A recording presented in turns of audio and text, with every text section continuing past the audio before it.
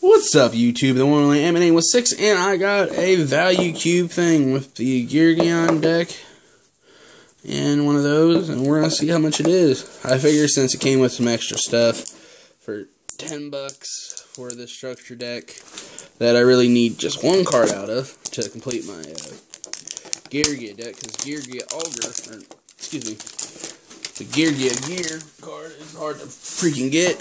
So let's open this thing. Alright, so we got one Geargia deck, one pack of Hidden Arsenal, got a promo pack, ooh, Merlin, and then we got this. Alright, so close up the cube. Alright, so I wasn't going to show this, but I guess I'll go ahead and show it. Just to refresh people's memories, this is the Geargia deck, structure deck.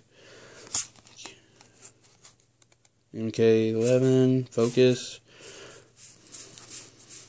Go really, really quick.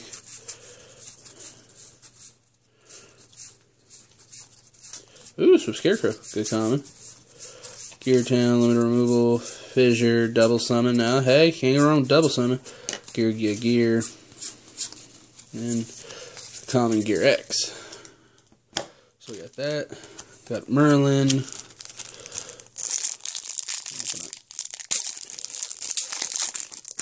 The promo here. So Shooting Quasar and Black Rose Dragon. I forgot that was in this. Jesus. Sorry guys, I'm shocked in a sense because, yeah, wasn't expecting to get that. Everyone loves Black Rose and a Shooting Quasar. And so, I think this one actually has the promo on the bottom. So we're going to put that up here. So we got Butterfly, Flamebelt Origins, Corsa, and Tyranico.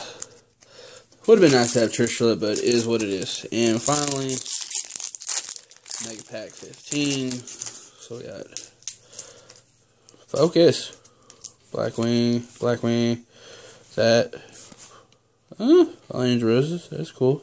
Ultra. TGI Barbarian, and a Shooting Star Dragon. So all in all, not bad. Not bad at all. This was a really good $10 buy. So anyway, guys, remember to comment, like, thumbs up the video. I appreciate it. That's just funny to see right there. I'm the one and only Ant-Man 816. There's always a move to make. Until next time, YouTube, have a great day.